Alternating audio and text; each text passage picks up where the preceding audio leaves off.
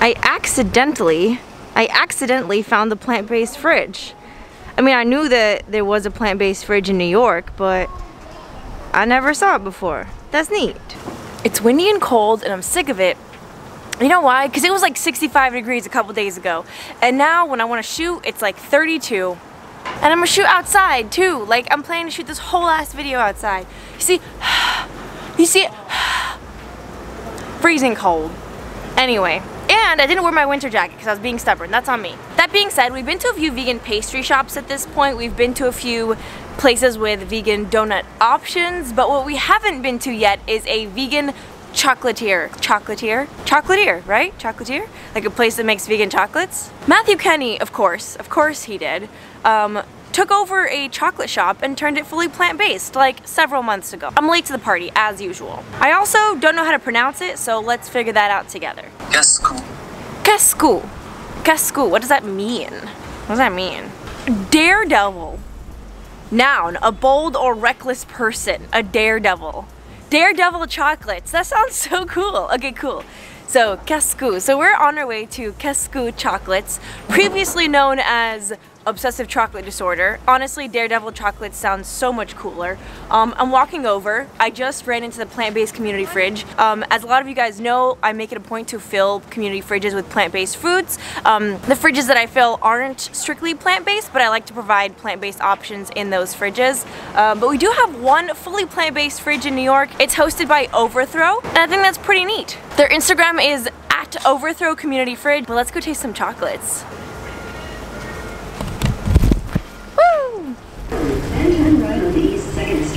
That GPS is way louder than it needs to be. Oh, one more point before I go. I think I'm gonna try to only spend 20 bucks. Like, it seems excessive to spend more than 20 bucks on just chocolate.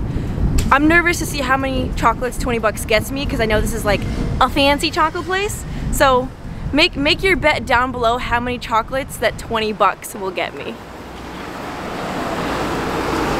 My hands are so cold, but my nails are popping. Wait, let me wait till the shade.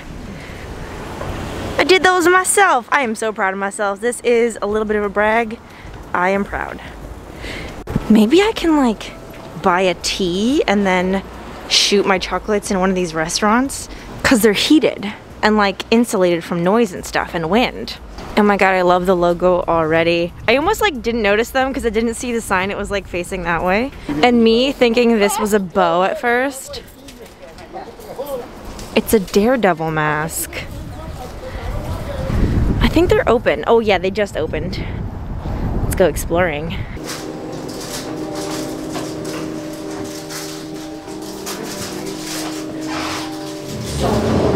All right, so I have the goods and a sample of a new chocolate they're coming out with. So we're gonna try all of them as soon as I find a warm place to sit comfortably. Did I find a warm, quiet place? No. Did I find a place to comfortably put my camera? Yes. And I will take what I can take right now. Each chocolate was $3, which means I got 7. I ended up paying $21 for the chocolates. Is that expensive? Yes, but it's more of a present or a special occasion type thing, so it's what I expected. It's like fancy pants chocolate, you know? We have 8 flavors to try together because they threw in a chocolate cheesecake Easter flavor that they're playing with. So I don't know if this one's gonna be officially available. Ooh, the wind. We might have to move. Let's move. See, we have here, but then I'm like, do I have to just squat for the entirety of this video? What's with this music? Did I just go home? No, because I want to try the Pete's breakfast sandwich. If you don't know, Pete's Coffee has a vegan breakfast sandwich now. Give me a thumbs up for squatting for this long of the video. However long I'm about to squat for. I'm gonna treat myself to some chocolate. Okay, this is the chocolate cheesecake one. Wait, okay, so I thought, listen, I thought the bottom just like wasn't filled, right? Like that's why it's a different color than the top. But no, this is the cheesecake crust. That's the cheesecake and the chocolate's on top. The attention to detail. Yo. That's freaking delicious. All right, I'm hyped. Now, should we play chocolate roulette or should I look at the menu? We'll play a little bit of chocolate roulette because there's 2 chocolates in here that look exactly the same. One of these is yuzu, which is like a citrus fruit, and one of them is passion fruit caramel. Which is which, I don't know. Why would they make them the same shape? That's like wildly different flavors. The passion fruit caramel says, decadent caramel is perfectly cut with a hint of tang and acidity to balance the richness of this bite. And then for some reason the yuzu one doesn't have a description on the menu.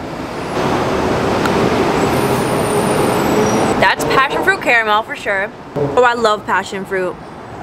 That is so good. And then this one's gonna be yuzu, I guess.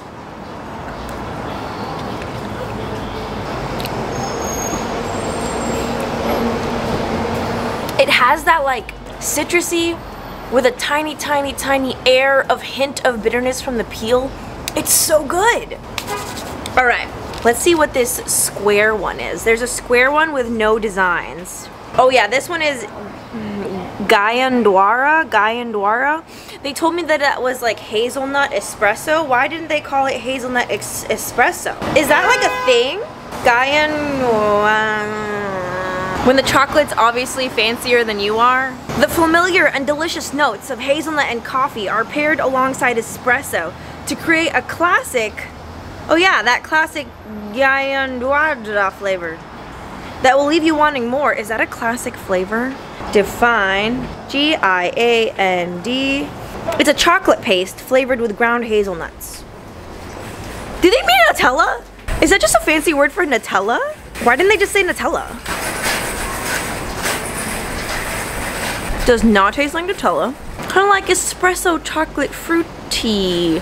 Light fruity, light fruity. Now the lighting is just completely messed up. What is next? What is next? We have a square with a crisscross pattern on top.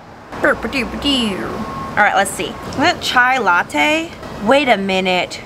I messed up. What I just had was chai latte. That's why it didn't taste, that's why it tasted kind of fruity. This makes so much more sense. Okay, this one is the one that I can't pronounce. Straight up espresso. Delicious. Oh, I really like this one. Espresso, no, this tastes like espresso Nutella. That is so good. This one's my favorite so far. Now we have one that I don't think I'll like, but I got it for shits and giggles. Can you guess what it is? Oh, it's the color of my nails on the inside. At least it might be, because it's matcha. It is literally the color of my nails. Oh, at first that matcha taste was not that strong. It is very strong, but I kind of like it. Tastes like grass, but in like a good way. That's great. Do we have only one left? Oh no, we have two left. I was getting sad already. Oh, this one I'm excited for. Two super interesting flavors. Two super interesting flavors. Are you ready? This one, pistachio saffron caramel. And if you thought that's crazy, miso toasted soybean powder. I'm gonna leave the miso one to the end because that's like the craziest in my opinion. And the lighting is bad, we're moving again. Back to squats, okay. Pistachio saffron caramel. Oh my god, this is so good. Maybe this one's my favorite. That's saffron caramel, that's pistachio. Holy shit. And last but not least, miso soybean powder. Miso soybean powder. I'm nervous. Very good. Kind of like salty caramelly. Not strange at all. Delicious. These were the strangest but most delicious chocolate flavors I've ever had. Something to gift like for a tea party, or to feel cultured or fancy, or just to treat yourself. My battery's dying! Guess who was not a dum-dum and brought an extra battery this time? Me. As I was saying, while it was pricey, it did not disappoint. If you're the kind of person who likes to go on a little flavor adventure, who likes to just taste interesting things, I would definitely recommend it. Or if you like to give flavor experiences as a gift, 100%, like go for it. The chocolates are delicious, fully vegan, and I think now like the second vegan chocolate spot we have in New York. For a second earlier I forgot about confectionery, but confectionery isn't only chocolate, like they're chocolate and baked goods. This place is literally only chocolate. They had that small little thing of chocolates and that's it, which is ballsy.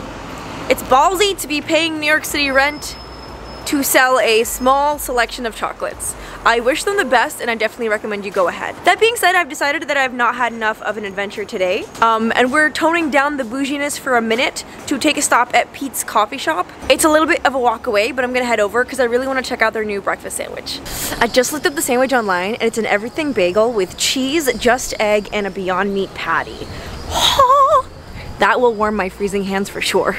Oh no, is the coffee place in this building? Oh my god, it might be part of NYU. Of all the coffee places I could have chosen.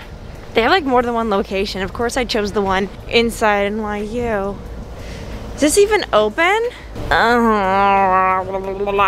Alright, so it turns out the Pete's that I chose to go to is inside NYU in a building that's closed, that's in a franchise that's not even the real Pete's, so it probably doesn't even have new items. And the next nearest Pete's is half a mile away, so we're not gonna go, and I'm gonna end this shit right here.